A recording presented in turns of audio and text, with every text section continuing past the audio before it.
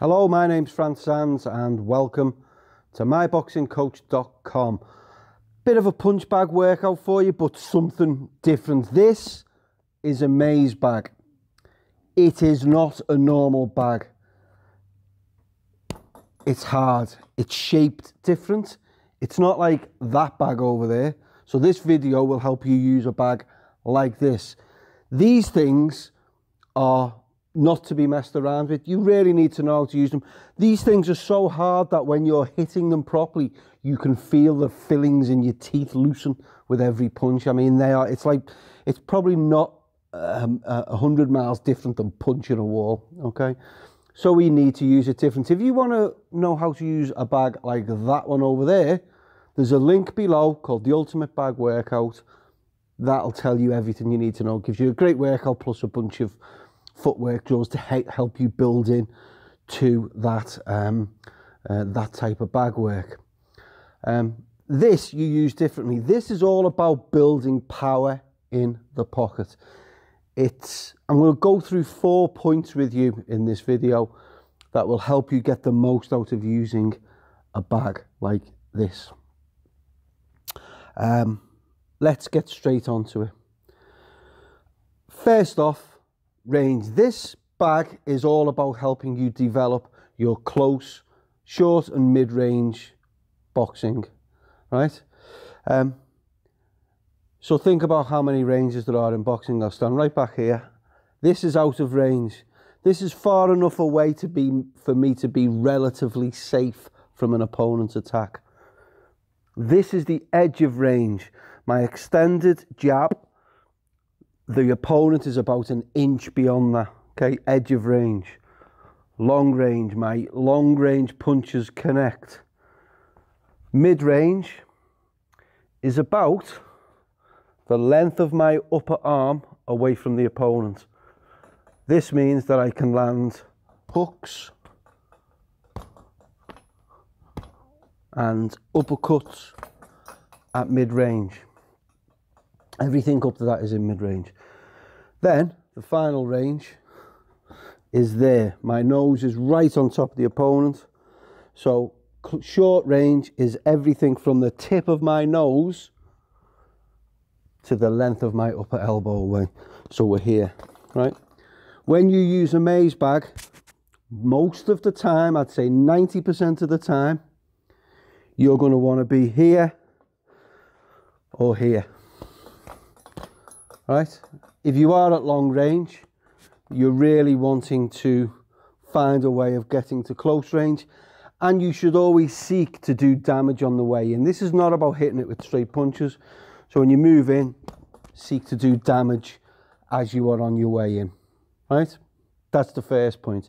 Understand the range, stay on top of the bag.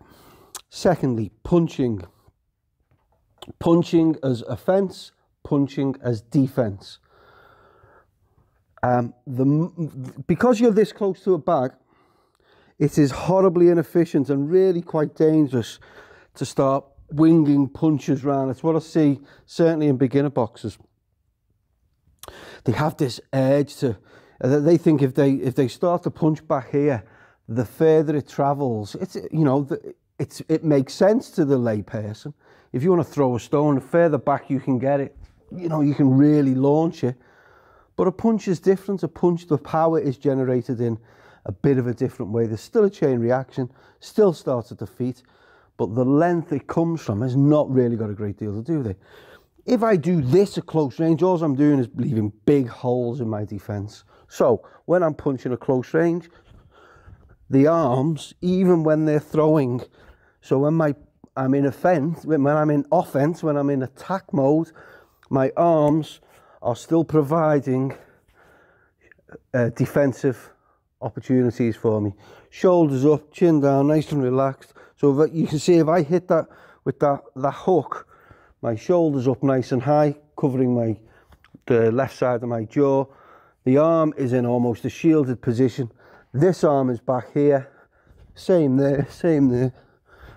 So when you're throwing these short punches, make sure that you have defense in mind as well as attack.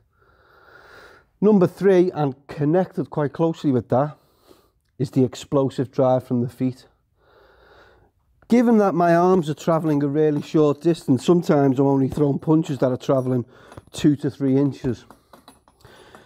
It's crucial that all of the power is generated from the feet, giving you good rotation. For example, you explosive drive off the rear foot, round into the attack position, push off the front foot, same with the backhand, uppercut, hip goes round and up. All of the power going into them shots generated from the legs. Really important that when you're throwing hooks, uppercuts at close range, they are technically perfect. Meaning, lots of drive comes from the feet, lots of explosive power transference up through the body into the punches. That's number 3. And number 4, be dynamic. What do I mean by that? Well, there's 3 areas of being dynamic. First off, be dynamic in respect of target selection. Body, head, centre line, flanks. If you attack down your right channel into the left flank of the opponent, it's very likely that will leave an opening up the centre line or around the other side on their right flank, on your left flank. So when you attack here, bring shots up here. When you attack here, bring them round there. When you attack there, bring them up there. Each time you hit one point, attack a different point. You can double things up. But a good rule of thumb is that when you hit one position, openings happen elsewhere.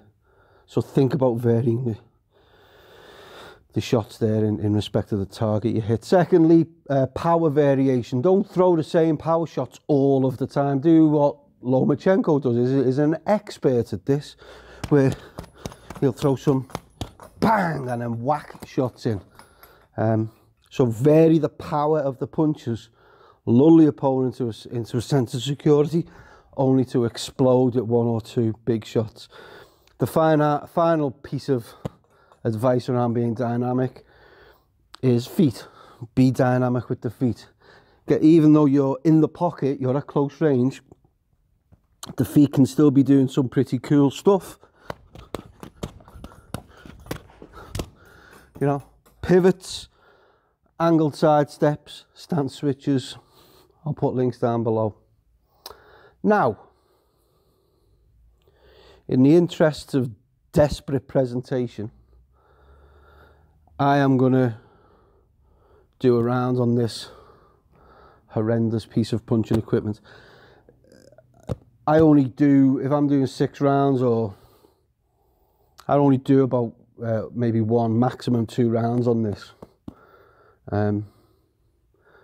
It's horrendously, I mean, it's like a truck driving at you and you punch in the truck, you know. It's, if you're a concert pianist, stay away from this thing, right? Stay away from the maze bag.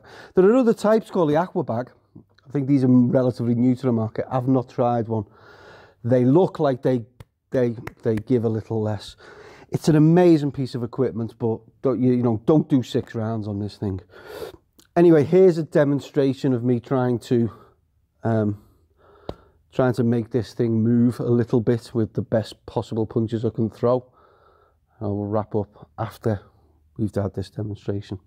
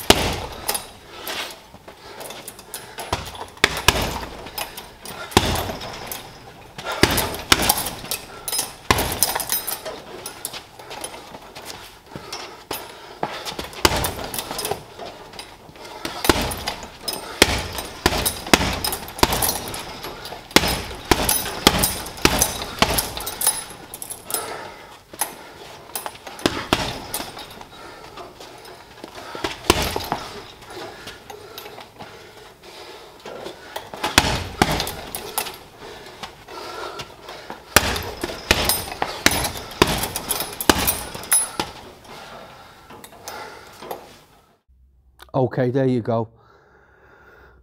The maize bag. So if you've got one of these, if you're thinking of getting one, if you see one in the gym and you just think you hit it like you'd hit one of them bags over there, hopefully now this video's giving you something different to work on.